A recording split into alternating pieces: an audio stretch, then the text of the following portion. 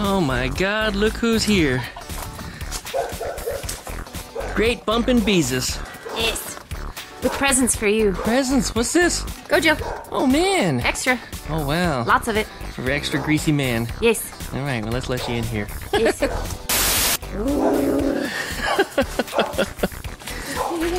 Yep. There it is. Those are all the shiny shit you picked out. You gotta make sure that you keep that nice and cleanly waxed. Stops it from rusting. That's what they're known for. They're notorious for rusting. But if you keep it freshly waxed and you keep the car in the garage, it'll be fine. But there it is. Looks like ice. It does. Big chunk of ice. Is that Biddy? Yep. Yeah, Biddy's playing dirt over there. I heard the little... Biddy was picking a fight with her brother earlier. Her brother Boomer or her brother Chicken Her brother Tezzy. They were fighting through the fence. I don't know how much damage they could do to each other, but they were biting and pulling through feathers through the fence. Yeah. Stupid idiots. And Tezzy's getting big. Tezzy is a lot bigger than Biddy is. So, I don't know what's going on in their heads, but clearly they wanted to fight, so... The Biddy may turn out to be male. Biddy's starting to look... Biddy's still in between. Biddy looks like a boy. And Boomer runs away from Biddy. They don't get along too well. Boomer's just afraid because Biddy's always pecking him. You can come out from under there, Boomer. I see you. Welcome back to DuckmanCycles and VW Garage. I'm your host, the Duckman. And this is... The Duckman's Duck Man. No, that's over there. I'm Dave McQueen. Boomer decided to come hang out with us also. I don't know what the hell his problem is, but he's been biting your shoes today. He likes these shoelaces. I don't know why. And he's been extra jerky. Well, we're starting to work on B's Karmann Ghia here. We've got some stuff to start up in the engine compartment that we're trying to straighten out first, because guess why? We have an engine. We've got an engine, and you'll see that in this video coming up. We got a few other things that we're going to set up as far as transmission and clutch are concerned. We're trying to get the engine compartment prepared so that way we can push that engine in, and that's what we're going to get into today. We're also going to walk a little bit about the engine, and we're going to talk about the engine, and what more is coming up on this thing. And one of the big questions I keep getting asked, B, and we're going to ask you this right here while we're standing up front. Okay. B, why the hell haven't you washed this car yet? Why is it sitting here all dirty? Because paint comes last. Yeah, the paint and trim comes last, you guys. Does it really matter? Are we going to waste our time, scrubbing away at this car? Or worse yet, scrubbing the paint off as we're demonstrating here. The paint is just coming off this car. And of course, the more of it that we remove, the more likely it is that it's going to start rusting. Hopefully this thing isn't going to be sitting here too much longer. I want this thing together in the next, let's say, why don't we just put a deadline on it? May 1st. We can try. That's very doable, I think, because what we need to do is, just turn bolts. There's no more weird welding of things. There's no more unusual fabrication of stuff. I say that now, but after... Say that. Yeah.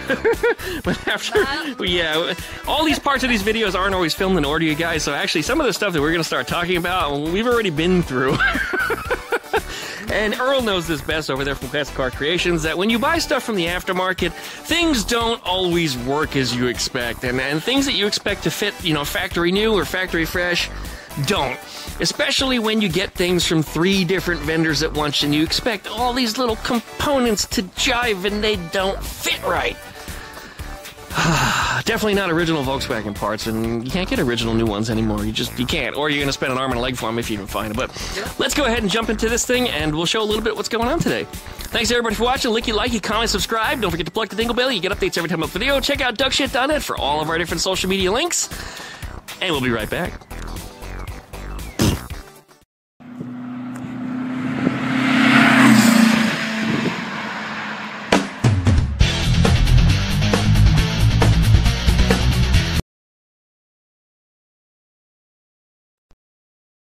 Alright, so there's the Ghia. It's the first time you're getting to see it on its wheels. What do you think of that ride height? It's perfect. Yeah? I like the way it turned out also. I'm able to turn the steering wheel in front and still have enough clearance to stick my hand in there. Not just finger, but get my hand in there so it's not rubbing. A lot of people on the internet, of course, are experts. They know more than I do, even though Historically, I've never failed on a whole lot of anything that I've built here. But people are telling me it's not going to work, and it works just fine. I don't see anything wrong there. We put some spring shocks on it just to stiffen up the front a little bit more, and that also caused the ride height to raise just a little bit. And I wouldn't change the thing from where it's at. I wouldn't. I mean, you can go a little lower, you can go a little higher. All the adjustments there. You can play with it if you needed to. Doesn't need to go any lower. Yeah, it doesn't need to go any higher either. I think it's perfect as is. I think you're absolutely right. It's tastefully lowered, and I mean, it's just enough. We probably have, maybe only 2 inches on there, because it has 2.5-inch drop spindles, and I think we came up 1/2 inch, so I think I think it is perfect just the way it is. I really like the way she sits. Yep, those need to go away. Those are a bit rusty. Oh, we need to get you some stainless ones if you plan on keeping them. I was hoping to keep them, yeah. Well, you're probably not going to keep those unless you re-chrome or polish them, but they're just going to rust anyway. Yeah. So no hope there. How hard would it be to get a hold of some stainless ones? Not hard. They're not expensive either. 12 bucks? Oh, easy. Something like that. I mean, chances are they've probably gone up like everything else. Got to pay for the gas price to get it here. Yeah, you found stick all over everything. A huge stick came crashing down here in a windstorm that we had yesterday, and I was just leaving to get in Ruby to go for a ride to a local car show. And in between going outside, back inside again, I heard a loud crash. The stick was laying across the back of the Ghia, was on the top of the tent, was on the bus. It was across my plants. They were over here on this cart where the engine is. So this whole area was covered by one giant stick. And it was kind of rotten. It was big around as my leg, but I was able to snap it because it was just so flaky and kind of falling apart. Still, it's not something I wanted to get hit by. If it fell out of the sky, I'm sure it would have hurt me. But nonetheless, it didn't leave a dent in the car. I don't think it dented the bus. I haven't pulled the cover off to look, but it didn't even punch a hole in the cover of the tent. No damage, so I can't complain. Those mirrors, I found them in my stuff, something I bought back when I was a teenager. I don't know if you want to use them or not. I'm gonna have to do a little... Yeah, it needs a little hole drilling or something. Yeah. Where'd this come from? Oh, that came off of the ground. It was in the dirt somewhere over here. I saw on the Ghia and I was like, oh god, are we missing pieces? No, that came off of something else. In fact, it looks like something that might have been in a Ruby at some point. I remember the gray spark plug wire, that's probably what it was. Possibly. Just got trampled in the dirt and disappeared. But anyway. It warmed up enough I can roll my sleeves up. Yeah, that's why I dropped my sweater. Well, alright. Here's the stuff that we're going to be working on today. This is your clutch throwout stuff. This is not related. Unrelated parts. This is the throwout arm. Okay. Right? This is your throwout bearing that goes in the arm like that. Oops. This little bushing that's here Okay. will go on here. There's also a little clip in there. The clip goes on first. And then we slot it into the transmission and pull it back. Okay. And then the other bushing will go in from the other side. And I think it's the big one first and the small one last. I think that's right. Then the spring goes on, then the arm, and then the last circlip that's in there. Okay. And I stopped at the store and grabbed a new circlip tool, so that way it should be an easy transition. There's also a bolt in there, which I'm kind of surprised. I didn't expect to see that. But there's a little 10mm bolt in there, which is what locks the whole thing together. So we got that taken care of also. There's the new arm, because we were missing one, so we got you a new one. Okay. And then here's the clips to hold in the throwout bearing. This is just about everything you need. I don't think there's anything else here. Once we've established that, then while we're in the engine compartment, we can put in your engine seal. This is the rubber stuff that goes around inside of there. Get that tucked in. Shouldn't take too long. And then if you're done with that, then we can start thinking about assembling the engine. And seeing as how everything on the engine is clean, you may not even get your hands very dirty today. I brought plenty of Gojo. Ah, I saw. Behind me here. Here it is. So that's what we got to assemble today. Think you can handle all that? I'm gonna try. I think we'll jack up the back of the Ghia, so that way it'll be up in the air a little bit. It'll make it a little easier to work on for you. Oh, can I say that? Sure, go ahead. You just did. No. Sounds like a party to me. I know if you're gonna have to censor it or not. Yeah, if you're going to be doing that, I might just stay a little while. Yeah. All right, in the engine compartment here is some stuff that needs to come out. Because there was no engine, I wanted to weigh it down so that way you had the look that there was an engine in there.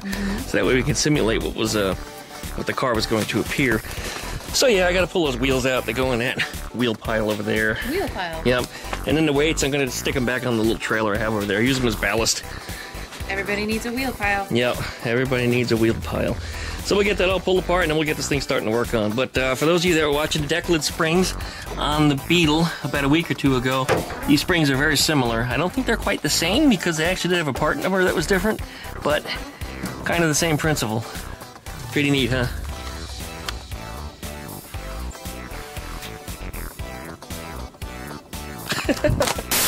Many hours later. Guess what time it is, guys? Lookup time. For you. Much needed, too, especially after what we just endured. Why don't you tell your viewers what's in there, because it smells amazing. Oh, well, oops. Oh, okay. Oh no, it's leaking. This is, oh, I'm sorry. It's okay. That's just water. Boomer, you butthole. What is in the glass is a little bit of mango brandy and some ginger ale. Really nothing too fancy, but hey, smells great. I mean, tastes great too, so.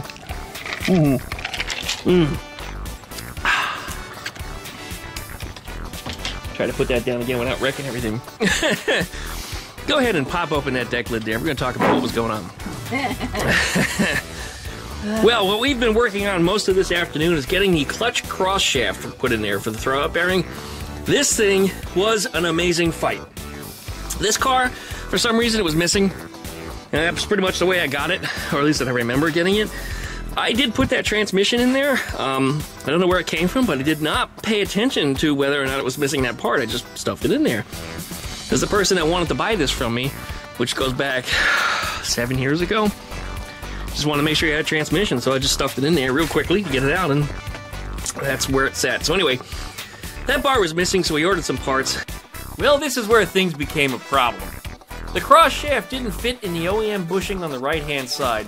We did get a new bushing that I could put into the transmission, but first I had to remove the old one, and it didn't want to come out. So instead we took another route and turned down the shaft in my lathe.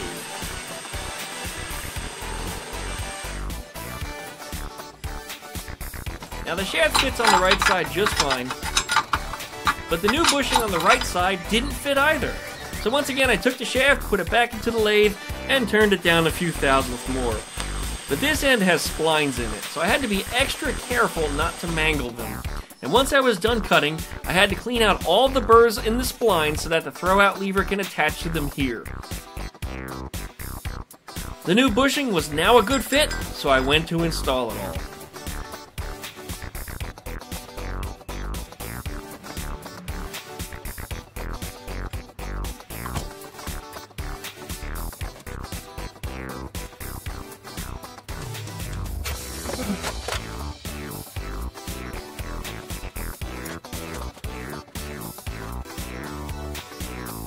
This is a little tricky to get the hole in the bushing to line up with the bolt in the transmission, but with a little screwdriver or some other pointy object, you can easily feel for the hole and get it aligned. Then simply tighten up the bolt from the back side. Technically, I guess it's the front side, but yep, that's what it is. The throw-out bearing is pretty easy to install, and I see a lot of people fight with these little spring clips trying to get these things on.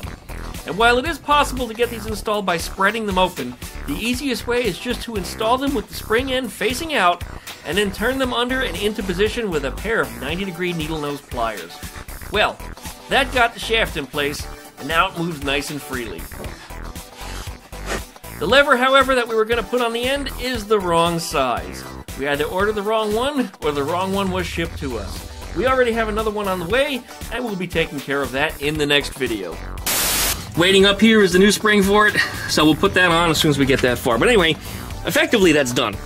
All it needs to go on is the arm and the spring last, drop the circlip on the end, finish. Next step.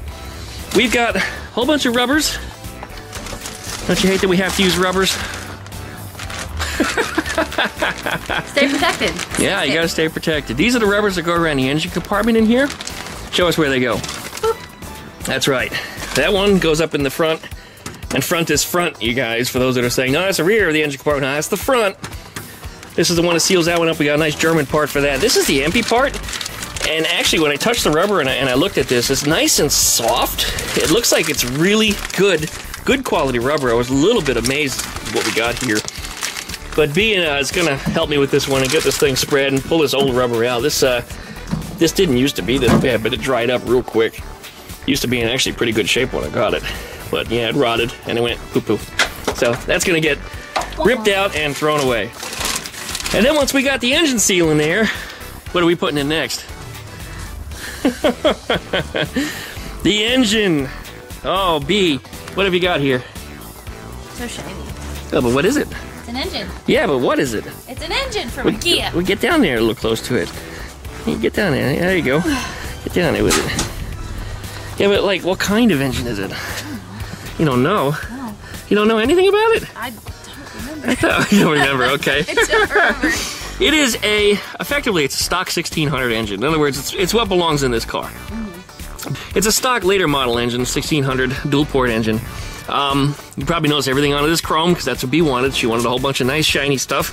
And I have versed her on this chrome will eventually go rusty, but if you keep the thing waxed and you keep it in a drier environment, this chrome will actually last you a very, very long time.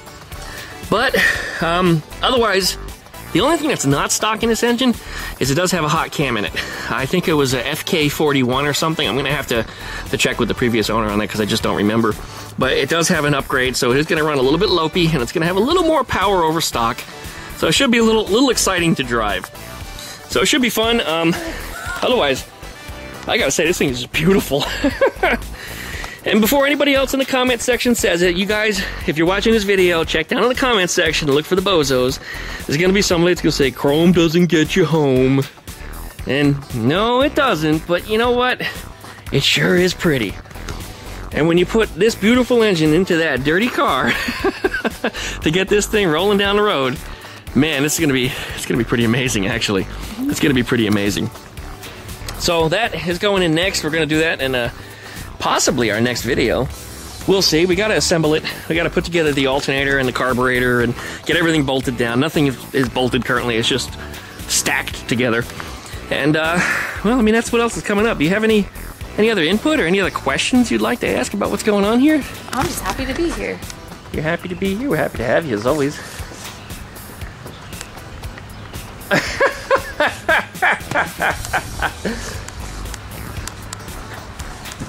Oh no, my glasses. I almost got licked.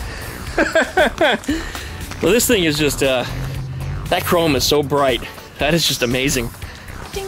I mean, it is just, wow. It looks like just like a chunk of ice. And I don't know if the camera's quite picking up quite the way it looks to me, but it's just amazing because you can see the reflection of all the components in the chrome bits. So it looks like you have, you know, an extra intake manifold. When we put the distributor on there, it'll look like you have probably 2 distributors, 2 carburetors. It's gonna give it a lot of depth that it wouldn't have had otherwise if it were just plain painted. And for those of you that are saying the chrome shrouds are garbage, well, that actually is a quality one. It has the vanes on the inside of it. And that's what a lot of them don't have. You end up with one that just, it's completely hollow. And the vanes are what directs the air to where it's supposed to go. And without those, you get ineffective cooling. So this one should be good. We've got the rest of the components to assemble it. It's just a matter of doing it. But right now, guess what we're doing? Too much talking. Well, we're going to wrap this video up today. Thanks, everybody, for watching. This engine's going in that Karmann Ghia very, very soon. Probably as soon as maybe the next video for next Wednesday. What do you think? Maybe. You think that's doable? Yeah. As long as we... permitting. Yeah, as long as we see you next weekend, I suppose. I think next Sunday's going to look good for you. Sunday? As We'll get you out here. Yeah, weather permitting. Weather permitting, yeah, of course, it's going to be the big thing. And then we'll just have to, well, I guess we'll play it here from there. But this looks great. I am probably almost excited as you are. I mean, this is 2 years in the making for you. For me, I think I've had the car almost 10. Really? Yeah, it's amazing how long things come around here stick. Oh, wow. I bought that while my ex was still around. She's been gone now about 8 years. And she was around about, so 9 years. I got about 9 years on that car. So it'd be nice to see it go, but at the same time, it's going to be a little bittersweet because it was a project I wanted to build. And you know what? I still did get to build it. You did. So I feel accomplished, even though it's not mine. Friendship build. Friendship build. Friendship build. Yay! Superpowers! So that's it for today. Licky, likey, comment, and subscribe. Don't forget to pluck those dingle bells. You get updates every time I upload a video. Don't forget to check out duckshit.net for all my different social media links.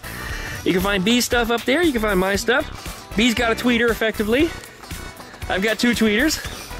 You should get that checked. Sometimes I get them checked with 2 hands. Oh.